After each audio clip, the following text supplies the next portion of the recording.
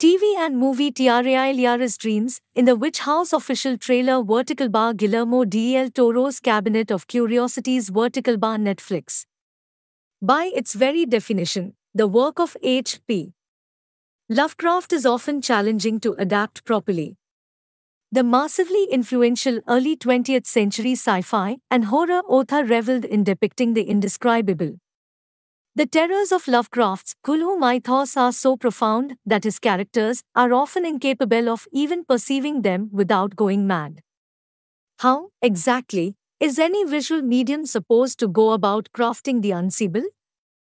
According to Dreams in the Witch House director Catherine Hardwicke, you opt to ensnare one of the other human senses instead.